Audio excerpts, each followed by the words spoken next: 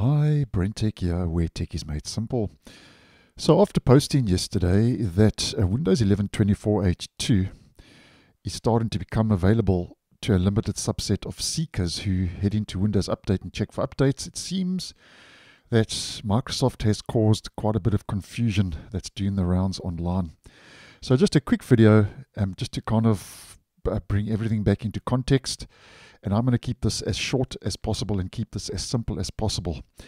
Now, basically, what is happening is that reports are doing the rounds online, rolling out over the last couple of hours, that this update available from the Microsoft Update Catalog was the upgrade to Windows 11 24H2 as a feature update.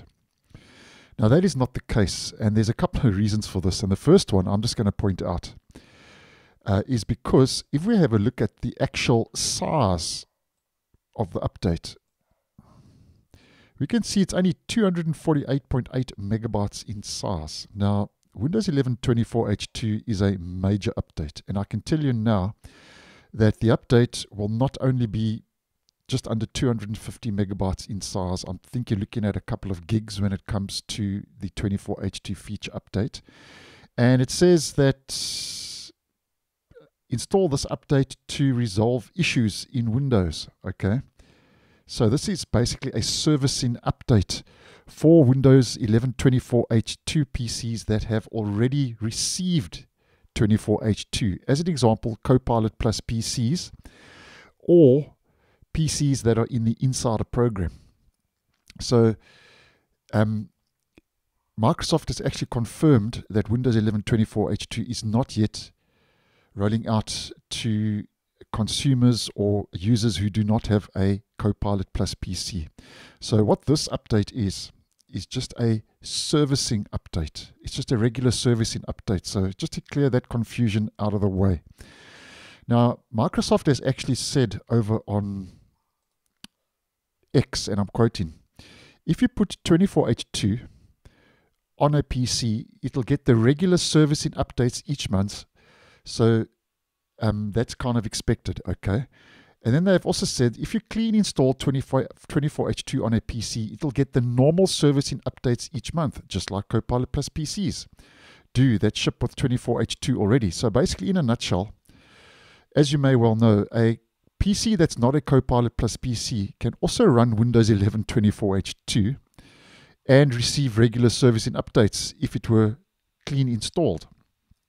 But a PC that is currently on version 23H2, like I am, cannot in-place upgrade, which means a feature update to Windows 11 24H2 at the moment. So basically, that's what Microsoft is trying to say over on X. So this servicing update is not the feature update for Windows 11 24H2. So let's just clear that up. And it seems that even if you seek at this stage, you are not going to get the update for Windows 11 24H2 as it was originally thought. But as I have mentioned on the channel, as we get closer, I would suggest to the last week or so of this month, September, I would start seeking, because Microsoft will start pushing that out. I would strongly suggest starting Tuesday, the 24th of September. And then if you don't get it in that week, then possibly in the Patch Tuesday update, which will be rolling out on the 8th of October. And there's quite a lot going to be happening on the 8th of October, which I've covered in previous videos.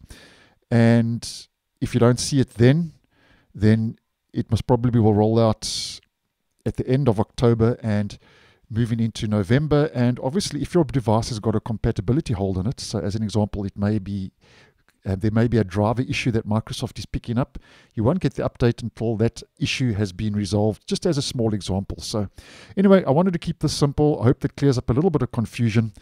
And obviously, as we get closer to the release date of 24H2 later this month, moving into October, I'll keep you guys posted. So thanks for watching, and I'll see you in the next one.